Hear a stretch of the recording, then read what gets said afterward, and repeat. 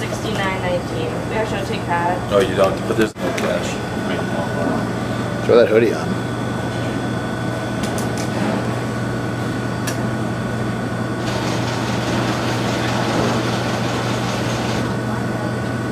Oh, yeah. This is a double XL. This can't be a double XL. It's only 2 days into the pizza contest. Yeah. Sleeves, she was not kidding with short sleeves. I keep dropping $70 per pizza visit. We'll be out of business. Thank you. Town Spa Pizza is You got one of the most talked about pizza joints. We always get that when I say what's the best pizza, Town Spa, Town Spa.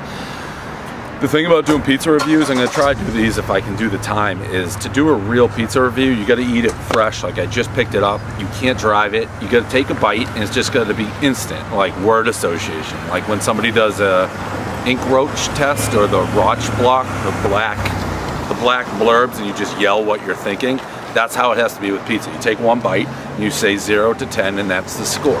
I had Regina yesterday, it was a 9. Pat's, no, Regina 2 days ago, 9. Pat's yesterday, 7. So here we go with this, and we'll try to do it from now on, as many of these live. It'll be the most authentic pizza reviews you can ever have. Like I said, bite, score, video. Oh, it looks like Monty's.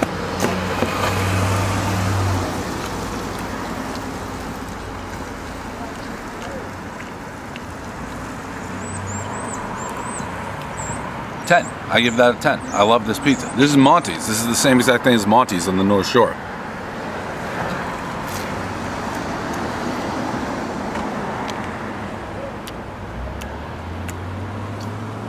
9, because Monty's is better than this. But this is good. Okay.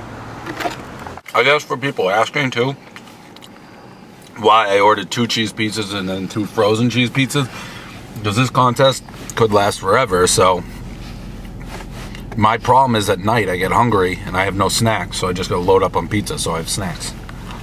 I just want to follow up with this sweatshirt, how ridiculously ill-fitting. This is double XL. I gotta take a point off the pizza grade. I know it's an unorthodox move, but how can this be a double XL?